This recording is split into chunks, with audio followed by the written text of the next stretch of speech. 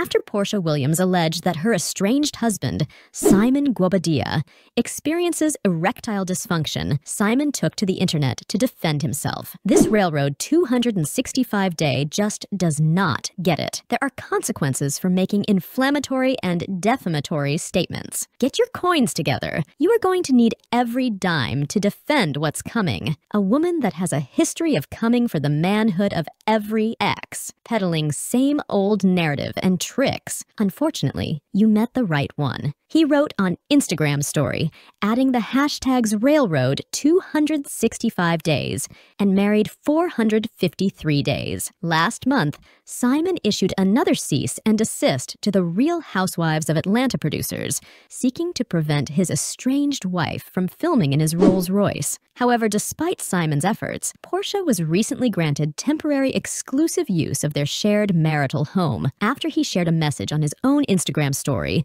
implying that she was a witch. "If I didn't allow witches in my life, my angel would not have to work so hard," Simon's post stated. The next narrative has arrived: erectile dysfunction. His first message stated, shading Porsha as a wife for the streets. The narrative changed from imminent deportation and fleeing the country to Dubai to broke and selling luxury cars. Waiting for next narrative, he continued in his second message, also suggesting that Porsha's story keeps changing. In the caption of the post, Simon suggested that an expensive legal battle might be on the horizon regarding Porsha's accusations against him. So, what are your thoughts? Like, share and subscribe, and thanks for watching.